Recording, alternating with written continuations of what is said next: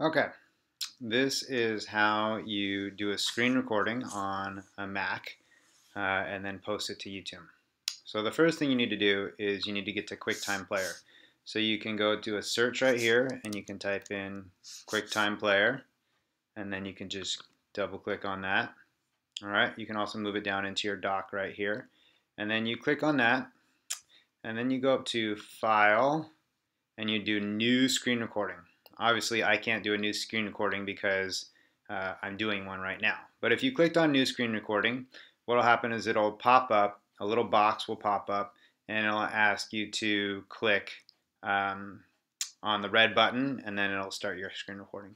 Let's see if we can do a new audio recording, and it'll let us do that. So yeah, so it'll pop up with this, that will say New Screen Recording. And you click on this, and then another box will pop up here, and it will say, let's see if we can do a new, let's see, cancel. Let's see if we can do a new movie recording. Oh, a new movie recording actually gets you to see me. So you can click on that. And now that's starting. So you can do a new movie recording. Hi, how you guys doing? And then when you quit QuickTime Player, it'll say, you know, delete and quit and all those things. You can navigate those things. You can also just close it here. So I can just title this Nico. And you can save that. And then that screen recording will be down there. All right, so I'm still recording my screen recording. So you click on that and you navigate that. It'll actually give you an option if you want to only do part of the screen. It'll give you an option to like draw a box around. I always just click on the thing and just do the whole screen.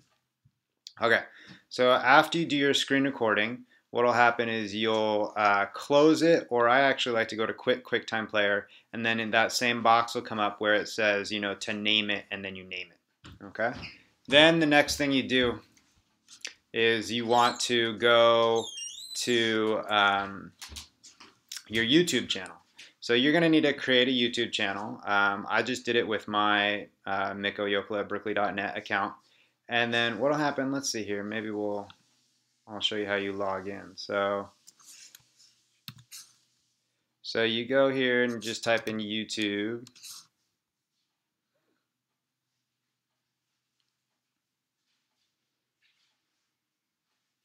And I'll take you to this screen, and then you just click on your icon here and you go to YouTube Studio or your channel, either way, but I'm going to go to YouTube Studio.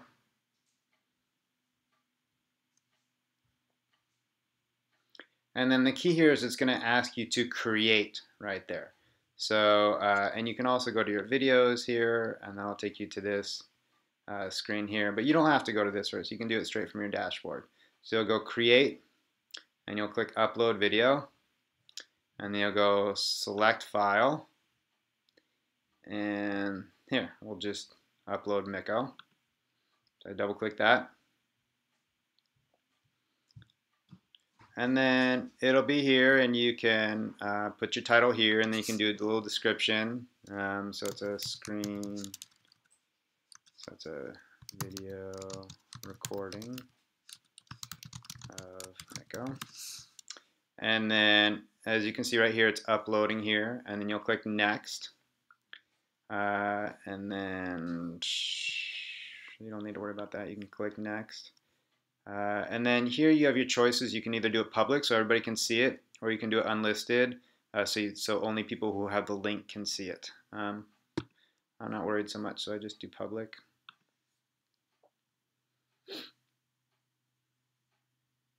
All right, so the video is uploading, and you can close this, and then you can just kind of wait for it in your video section. You can see right here that it says pending. And so if you wait like 5 minutes or so, it'll eventually be up. Okay.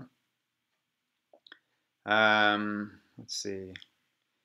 And then after it's uploaded, you can click on it, and then when you want to email it to someone, you just copy the email address and go back. Let's see if there's anything else with regard to, oh, here, now you see me and my wife in Yosemite. Let me see if there's anything else here with regard to QuickTime that I can explain that might be valuable. So,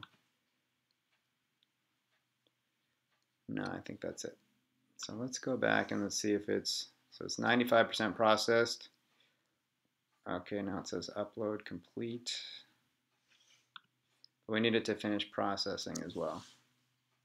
In my next video, what I'm going to do is I'm going to show you how you can use your phone to take videos. Like, let's say you wanted to write on a piece of paper and you wanted to film that, or you wanted to film yourself, so it's slightly higher quality. I'm going to show you how to do that.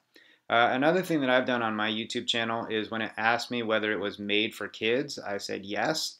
And so when it's made for kids, it just makes it so that people can't do comments and so on and so forth. Okay, so it looks like it's uploaded. So now you can click on this and you can see the video link right here. So I can highlight that and I can do Command C. And I can go back into this and I can compose and I can send it to anybody I want. So I'm going to send it to Martha Hoppy.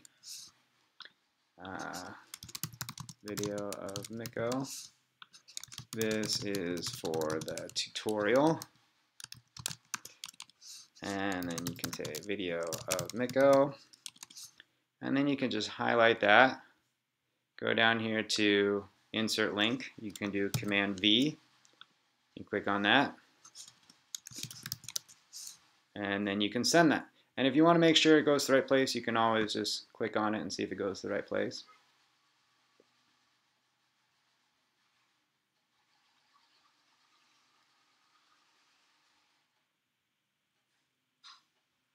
Starting, so you can do a new movie recording. There you are. Hi, how you guys doing? Okay. And then when you quit, I don't need that anymore. So now I can just click send, and Martha's going to get that, and off we go. All right, when you're all done, what you're going to do is you're going to go back to QuickTime Player, and you're going to go into QuickTime Player, and you're just going to, let's see here. I always just quit QuickTime Player, and then a box will come up to save it, and I save it to my desktop. So as you can see, like, I have this on my desktop. I have a tutorial on turning off Google notifications. And then you just hit QuickTime Player, and it'll ask you to save it. And then what you do is you go post it to YouTube. So I'm going to quit QuickTime Player. See you later.